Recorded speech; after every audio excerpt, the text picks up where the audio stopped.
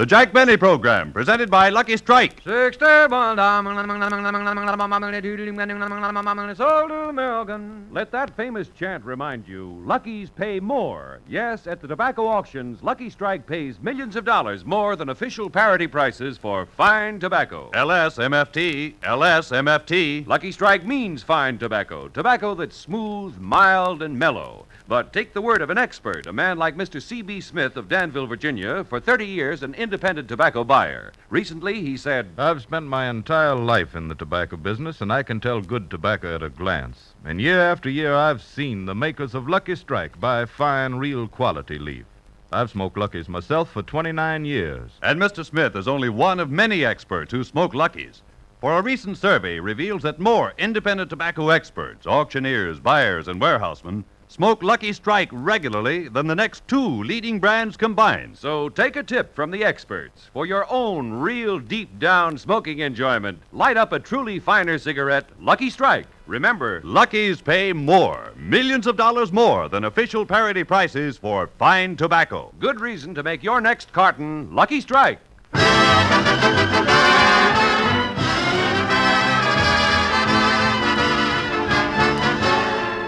The Lucky Strike program starring Jack Benny with Mary Livingston, Phil Harris, Rochester, Dennis Day, and yours truly, Don Wilson.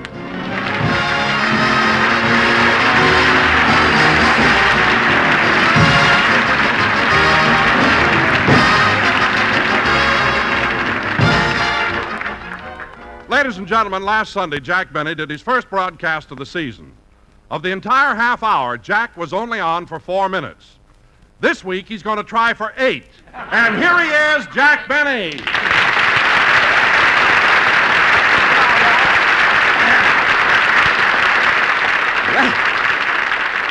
Thank you. Hello again. This is Jack Benny talking. And Don, I don't want to sound like a ham, but I think it was awful that on our opening program last week I was only on for 4 minutes. Well, Jack, you may be interested to know that letters have been pouring in commenting on your brief appearance. Really, Don? Now, what did they say? Life can be beautiful.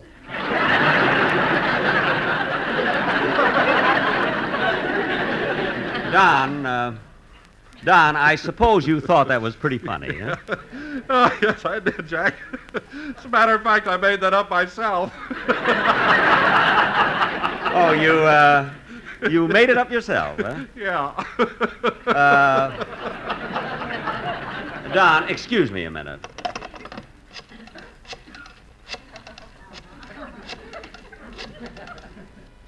Hello? Is this the unemployment insurance office? It is? Well, you can start making out a thin check for a fat boy. Goodbye. And now, folks, for the remainder of this program, we will struggle along without the services of Mr. America, North, South, and Central. So getting on with the show. Wait a minute, Jackson, hold it a minute. You can't do that to Donzi. Do I hear a voice from NBC?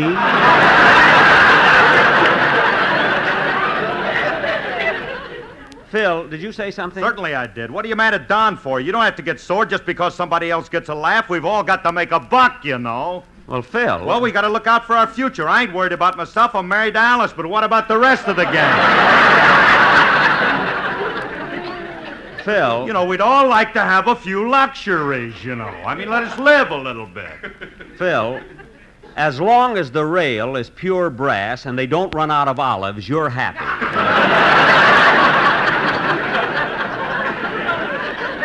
Now, Don... Yes, Jack? Believe me, Don, I don't care who gets the laughs on this show. It's just that I think it's time that the star is shown a little more respect by his subordinates. Subordinates? Yes, that's what you are. You, Don, Mary, you're all subordinates. Now, let's get Hello, on... Jack. Hello, Phil. Hiya, sub. Sub? Yeah, Livy, ain't you heard? You're a subordinate. Subordinate? To whom? To the little man who we only needed for 4 minutes last week. That's to whom? Now, kids, I'm sorry I started the whole thing, so let's forget it. Oh, Don... Oh, excuse me a minute, Jack. I'd like to say something to Mary. To me, Don? Yes, I want to congratulate you on being selected as one of the 10 best-dressed women in America. Oh, yes, congratulations. Well, thanks, boys. I bet you were thrilled, weren't you, Mary? Well, I certainly was, Don. I thought it was quite an honor. Hey, Liv, let me get this straight. You were picked as one of the best-dressed women in America? Uh-huh. On what Jackson pays you? How can you afford to dress like that? My mother used to be a cigarette girl at Cyril's. She was not. She was, too. She was known as No Change Livingston. Oh, well, I apologize, Mary. Hey, Livy, I just thought of something. Do you know why Gypsy Rose Lee didn't enter the best-dressed women contest? No, why? Because she couldn't bear to lose. Oh, Harris, you may only be a subordinate, but that joke alone will run for 4 minutes.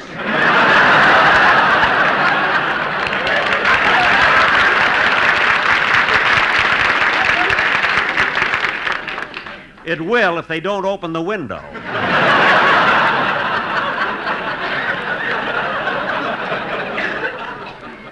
Now, look, kids, tonight we have a very important sketch to do, so let's get on with it. Tonight we're going to present our version of that famous Metro-Goldwyn-Mayer picture, Edward, My Son. Now, in this sketch, pardon me, come in. Hello, Mr. Benny. Oh, Mel Blanc. Hello, Mel. What can I do for you? Well, I just dropped in to see if you had a part for me on your program today. Oh, I'm sorry, Mel. I don't need any extra actors today. Oh, but I can make the listeners think you got a lot of stars on the program. I can imitate Humphrey Bogart, Clark Gable, Edward G. Robinson, and Al Jolson.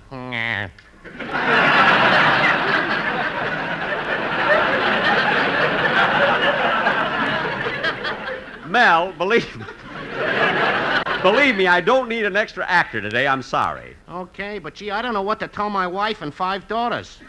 You have 5 daughters? I also imitate Eddie Cantor. Oh, get out of here, will you? Now, let's see, where was I? Oh, yes. In our sketch, I'll do the part that was played by Spencer Tracy. And Deborah Carr's part will be played by you, Mary. And wait a minute, Jack. Why don't you give Mel Blanc a job? He won't charge you much. Mary, look. Well, you told me yesterday you had a part for a Western Union boy. Look, I filled that already. Now, Dennis will play the part of Edward, my son. And Don... Oh, Jack, before we go any further, don't you think we ought to do the commercial? Oh, yes, you're right, Don. LSMFT. Now, let's get on with the show. Wait a minute, Jack. Wait a minute. You can't say LSMFT and call that a commercial. I've got the Sportsman Quartet here, and they're all prepared. They've prepared a wonderful song, April Showers. April Showers in September? Don, that's not appropriate. That doesn't fit our program at all. Jack, don't let that bother you.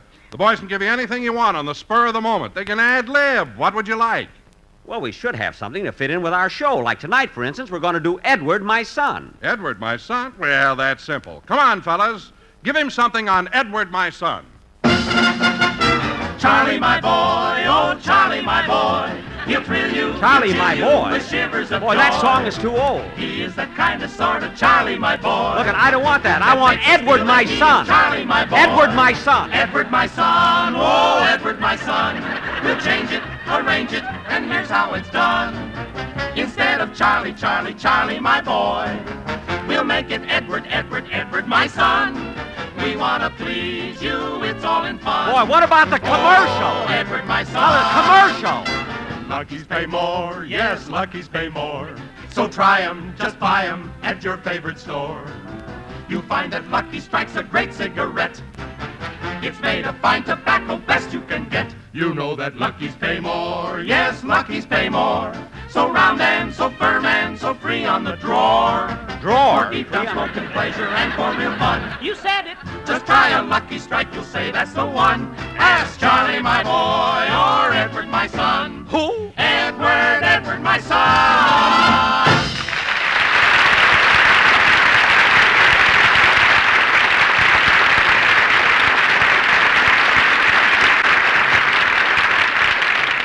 Well, Don, that was simply wonderful, amazing. I mean, what other quartet could have taken a song like Charlie, my boy, and switched it completely to Edward, my son?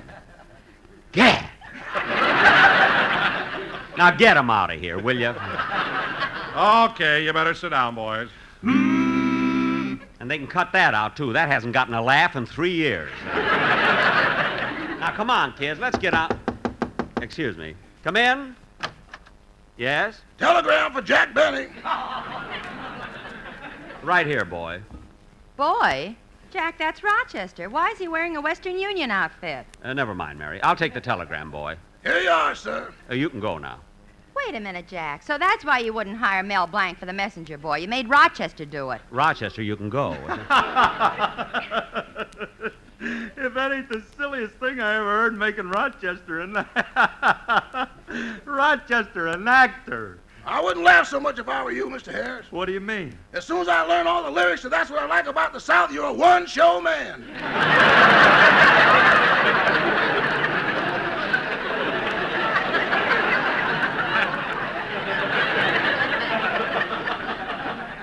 What?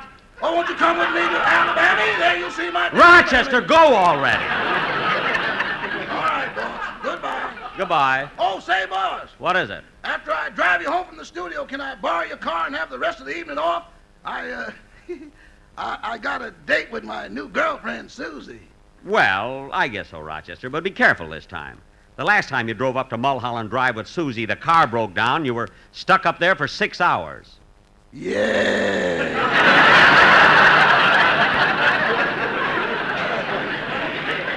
Go on, Rochester.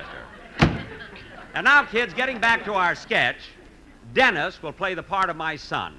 Where is that kid? Dennis! Oh, here I am, Mr. Benny, behind the piano. Well, come on out here. I can't. Why not? Before the show, I was playing poker with the musicians, and I lost my pants.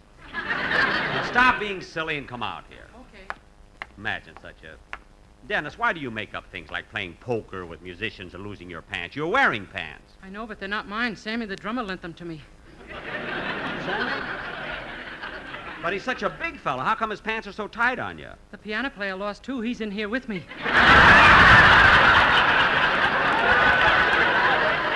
Now cut that out!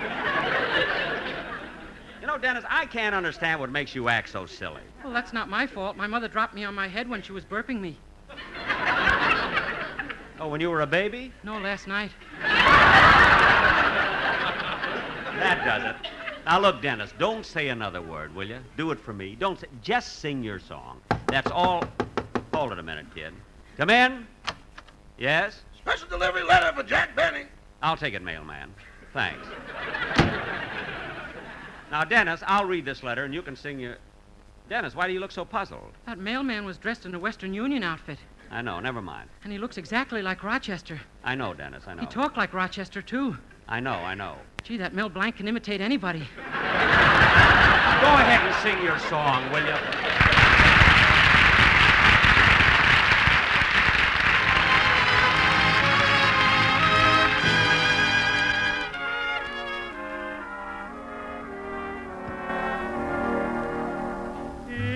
If I sent a rose to you for every time you made me blue, you'd have a room full of roses.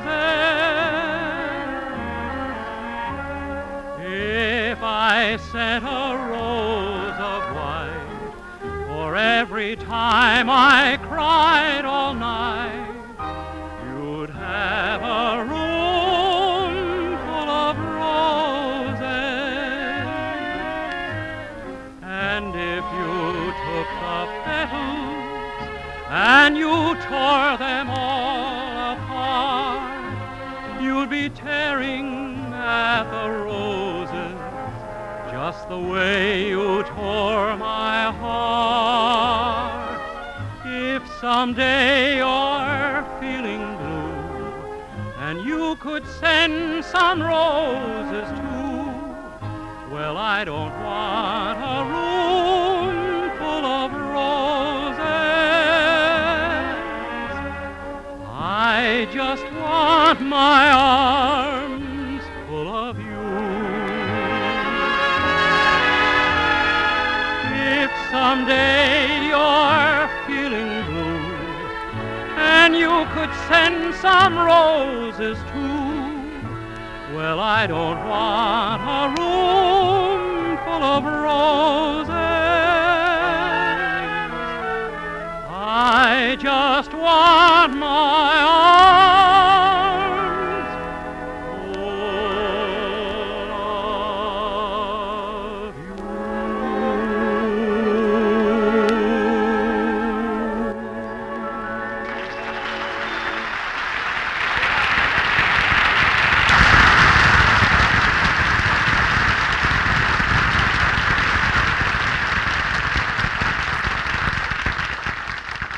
was Room Full of Roses, sung by Dennis Day. Very good, Dennis. Yeah, that was swell.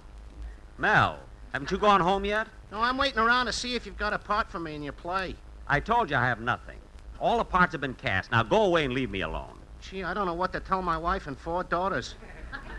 I thought you had 5 daughters. I played poker with the musicians.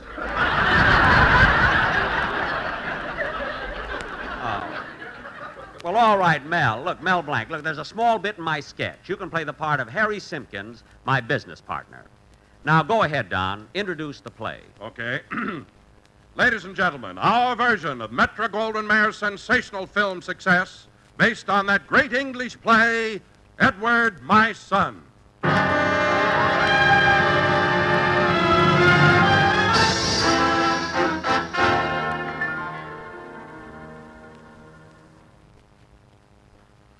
I am Lord Spencer Bolt, industrialist, financier, banker. I number among my friends kings, princes, and diplomats. I travel in the most select social circles. No man in all England wields more power than I. Yet, with it all, I'm just a good-natured slob. The career that I carved, the fortune I built, everything I did was for Edward, my son.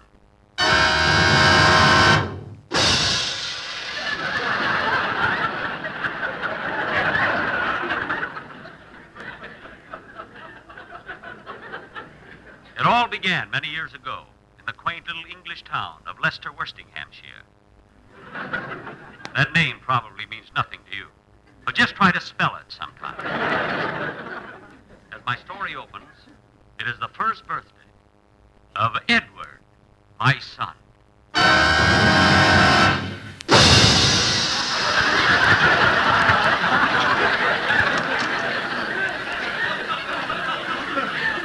Oh, Spencer. Spencer, come here. What is it, Deborah? Look at Edward. He's only a year old, and he has a full set of teeth. So that's where they are. I've been looking all over for them.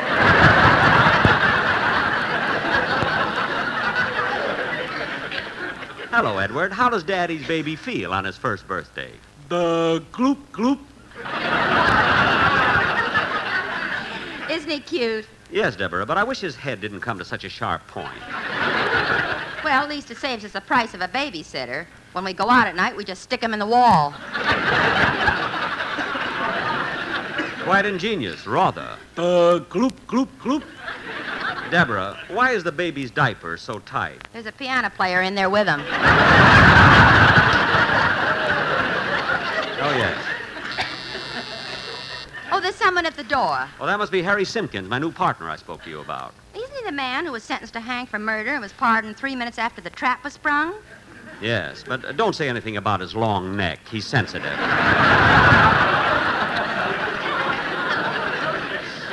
Oh, I shan't. You shan't? And don't mention the 11 prison terms he served for robbery. Come in. Don't stand there in the fog. Hello, Spencer. Hello, Harry.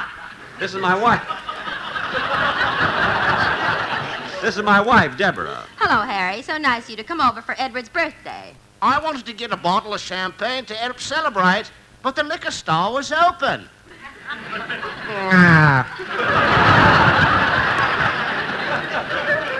That's hardly cricket. Quite. You may think it strange that I would go into partnership with a criminal. But during the next few years, Harry and I made lots of money, and we were able to pass most of it without getting caught. And then one day I tipped off Scotland Yard about Harry, and they came and took him to jail. I know I was a rat. But in that way, I got rid of Harry Simpkins and Mel Blanc at the same time.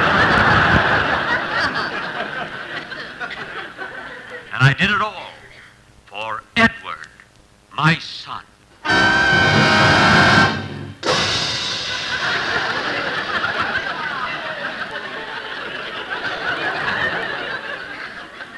I soon became rich due to some shrewd business deals, well-placed investments, and a short hitch as a cigarette girl at Ciro's. Eventually, I was made Sir Spencer Bolt, and it was a happy little group that gathered to celebrate Edward's 5th birthday. There, Deborah, 5 candles. Isn't that a beautiful birthday cake? Yeah, but it's 5 years old. We're rich now. Can't we afford a new cake? No, we can't. Why can't we? Because we can't. That's why we can't.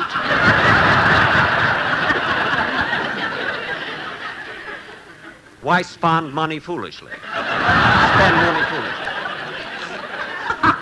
I'm saving every penny I make for Edward. By the way, Deborah, where's the little blighter? There he is in his crib. He shouldn't be in his crib. Today's his 5th birthday. Come to Daddy, Edward. Coochie coochie coo. Coochie coochie coo. Say Daddy, Edward. Say Daddy. Gloop. He said Daddy. He said Daddy. Now say Daddy again. Gloop. There, he said it again. He said it again. By the time he's 10, he'll be talking. Not unless you buy him Edgar Bergen.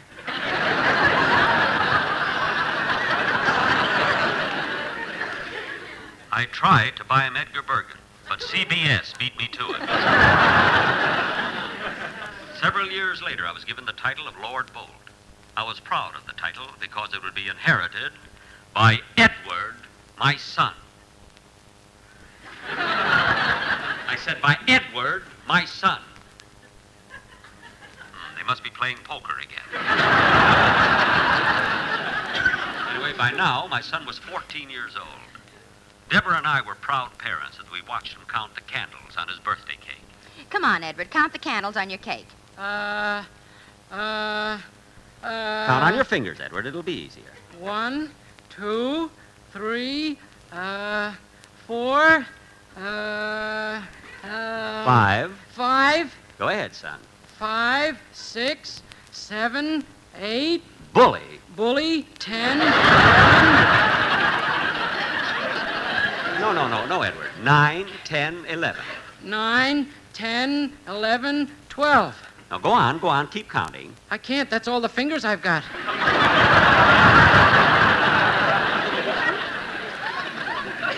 Well, take off your shoes. You're loaded down there.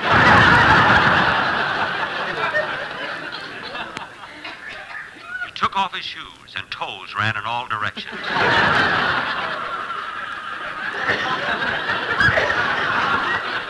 He looked like he was standing in 2 plates of spaghetti.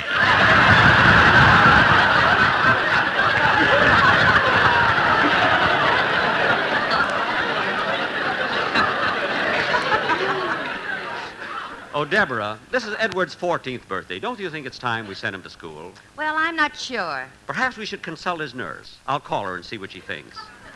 Oh, Constance. Constance. Here I am, your lordship. Spencer. What is it, Deborah? We're so rich now. Don't you think we'd get the nurse a white dress instead of the Western Union outfit? Later, Deborah.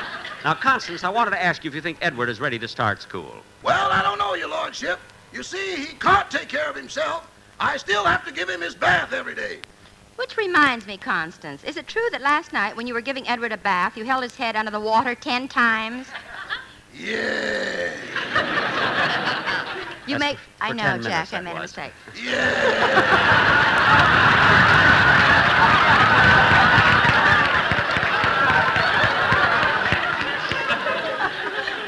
You may go, Constance. Better luck next time.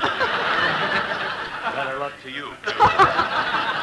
Now, Edward, we're thinking of putting you in school. Well, if I go to school, can I take my frog along? Yes, you can take your frog.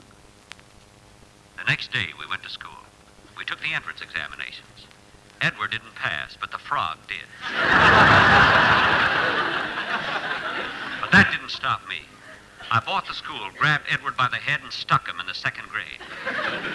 With Edward in school, my incentive to work was greater than ever. I made millions and millions. I had to.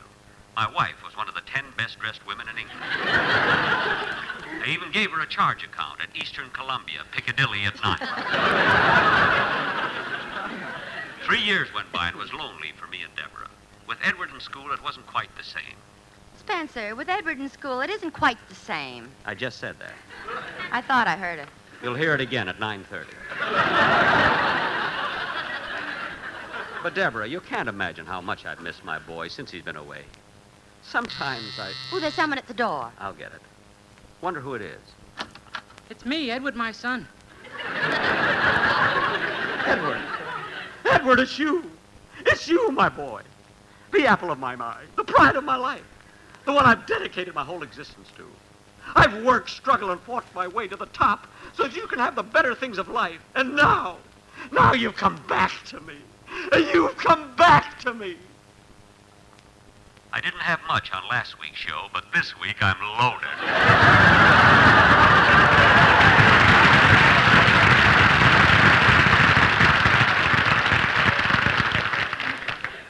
Edward, what are you doing home from school? I had to come home, Mother. I missed you and Gloop. He never did learn how to say daddy. Well, come in, Edward. Make yourself comfortable. Take off your hat and coat. We couldn't ask him to take off his shoes. We were living in a smaller place. But we were happy because with us back again was Edward, my son.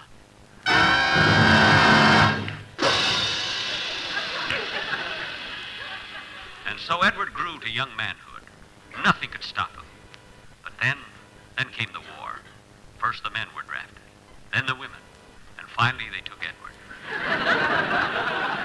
It was terrible knowing that any day might be his last. But there was no time for sentiment. And then it happened.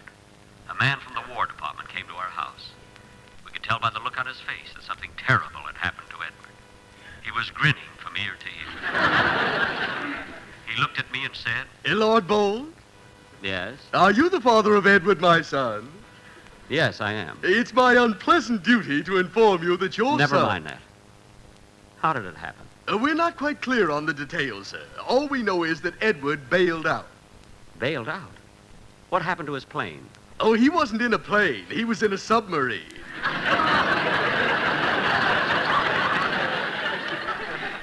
I understand. You do? Quite. So my son Edward was drowned. Yes, but we saved the piano player. Good, good. well, that's my story. I'm an old man now, and all I have left is an old wife and an old piano player. But there's one thing I know. I, Lord Spencer Bolt, will always treasure the memory of... Edward, my son, oh, Edward, my son. We changed it, arranged it, and now that it's done, our Mary was so cute as never a car. But Spencer Tracy showed up Benny by far. What can you expect from a 4-minute star? Oh, Edward, my son. Jack will be back in just a minute. But first... Lucky's pay more. Yes, at the tobacco auctions, Lucky's pay millions of dollars more than official parity prices for fine tobacco. Let's imagine we're at a tobacco auction. Look, there's aisle upon aisle, lined with baskets of tobacco ready for sale. And now at this moment, the bidding begins. The chant of the auctioneer rings to the rafters. And as a basket of particularly fine, light, mellow leaf comes up for sale, the price climbs higher and higher. And now at the peak bid. And another basket of fine tobacco goes to the makers of Lucky Strike. Yes, Lucky's pay more. Millions of dollars more than official parity prices for fine tobacco. LSMFT, LSMFT. Lucky Strike means fine tobacco. Fine tobacco that's light and naturally mild, that gives you more, far more, real, deep-down smoking enjoyment. So light up a Lucky. Prove to yourself how much finer, milder, more enjoyable Luckies really are. You'll agree, in all the world, there's no finer cigarette than Lucky Strike. Ladies and gentlemen, I hope you'll tune in again next Sunday as we're going to have a special program with special guests, including Amos and Andy, Red Skelton, and Edgar Bergen. And let me see, what else? Oh, Gloop. Huh? Tell him. Oh, yes, don't forget to listen to Edward, My Son, in a day in the life of Dennis Day. Good night, folks. This is CBS, the Columbia Broadcasting System.